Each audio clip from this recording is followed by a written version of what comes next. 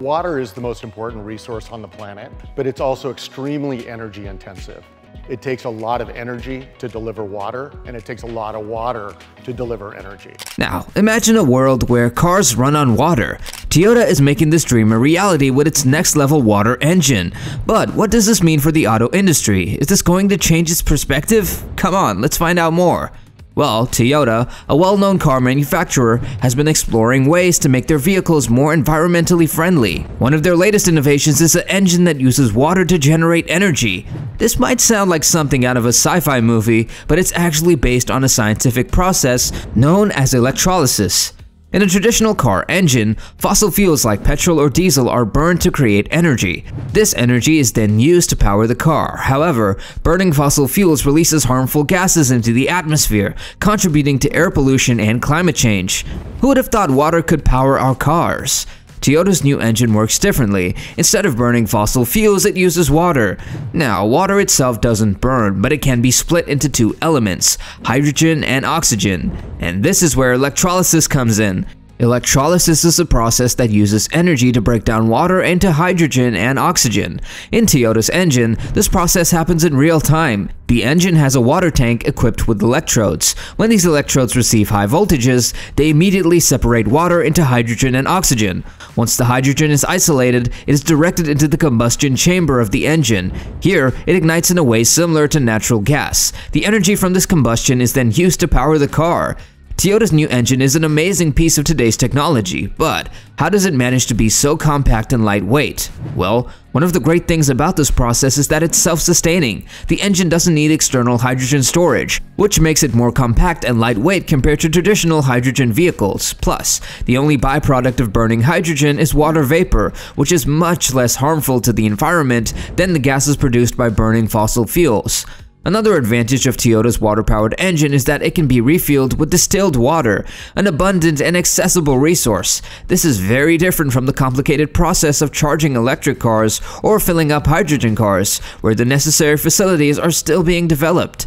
Toyota's water-powered engine is a remarkable piece of engineering efficiency. It eliminates the need for going to refueling stations or external storage systems, making it a practical and eco-friendly alternative to traditional engines. Can you believe its only byproduct is harmless water vapor? Toyota's water-powered engine represents a significant step forward in sustainable transportation. By harnessing the power of water through electrolysis, Toyota is making the way for a clearer and more sustainable future. It's a fascinating example of how science and technology can be used to solve real-world problems and make our world a better place. Starting to create new things is not simple, and yet Toyota's water-powered engine is no exception. Curious about the challenges of this technology? Well, the first challenge is the lack of infrastructure of water-powered vehicles. Unlike petrol stations, there are currently no refueling stations for water-powered cars. This means that owners of these vehicles would need to find a source of distilled water to refuel their cars, which could be inconvenient. The tech used in water-powered engines, particularly the electrolysis process, can be expensive. The cost of the electrodes and the electricity needed for electrolysis could make water-powered cars more expensive than traditional cars. And while water is a plentiful source, electrolysis is not 100% efficient. Some of the energy is lost as heat during the process, which could make water-powered cars less efficient than other types of vehicles. Also, another important thing is the freshwater requirement. The electrolysis process requires fresh water, which could be a challenge in areas where fresh water is scarce. And converting seawater to freshwater for use in these engines could add steps and costs. As well as the operation and maintenance of water-powered engines require a skilled workforce. Training professionals who understand the technology and can handle any issues that might arise is needed. Lastly, there is the challenge of public perception. Many people are used to traditional cars and might be hesitant to switch to a new technology they're not familiar with. Overcoming this barrier would require education and awareness campaigns. But despite these challenges, the potential benefits of water-powered engines make them a promising technology for the future. They offer a sustainable and environmentally friendly alternative to fossil fuel-powered cars.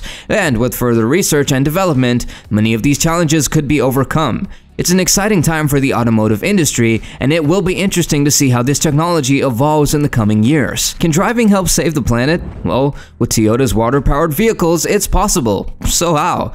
Traditional vehicles that run on fossil fuels emit greenhouse gases, like carbon dioxide when they burn fuel. These gases contribute to global warming and climate change. Water-powered vehicles, on the other hand, produce no such emissions.